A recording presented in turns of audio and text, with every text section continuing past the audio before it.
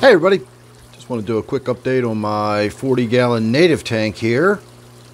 If you look down in the bottom right hand corner, you will notice what looks like a dead crayfish, but that is in fact the sloughed shell of my crayfish that's still in here. And so now we've got a soft shell crayfish hiding underneath of this rock. I saw a little bit of its antennae sticking out earlier and a little bit of its claws sort of back there in the darkness, and I can actually see a little bit of it now. I know it's not coming out on camera, but it is in there, and it will take a day or two for its shell to harden.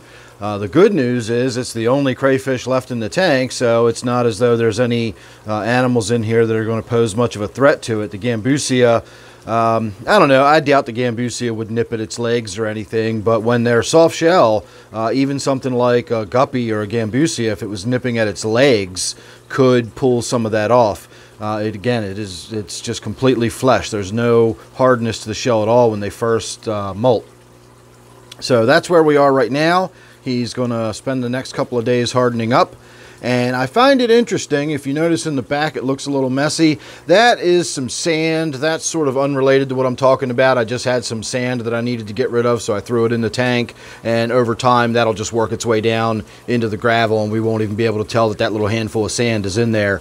I did, however, put some stuff in the tank that provided calcium carbonate, a little bit of magnesium carbonate, and a few other little trace minerals, and within about a week of doing so, I now have a successful molt with my crayfish here. The last 3 crayfish that have tried to molt in this tank had problems during the process and actually died without being able to fully slough their shell, and this one now has successfully done so, and I'm excited about it. It's going to be a big crayfish once it actually hardens back up. You can already see the size of the shell to begin with. I mean, it's not huge, but it wasn't a small crayfish either.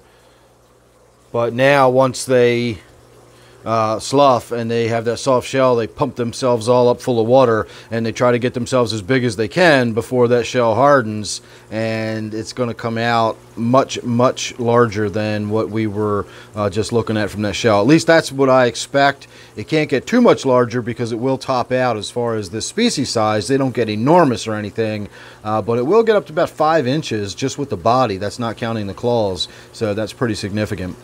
I also need to get in there and change out the filter. If you can tell, there's barely a little trickle of water dripping out of it, so it's definitely time to get in there and replace the filter. I do have 2 power heads now going on in the back there, and so I've got plenty of circulation around the tank. I just don't have a ton of water flowing at the surface there, so there you go. All right, everybody, that's my update on the 40-gallon native tank. Thanks for watching. Hope you enjoyed. Make sure you're subscribed, and I will see you real soon in the next one.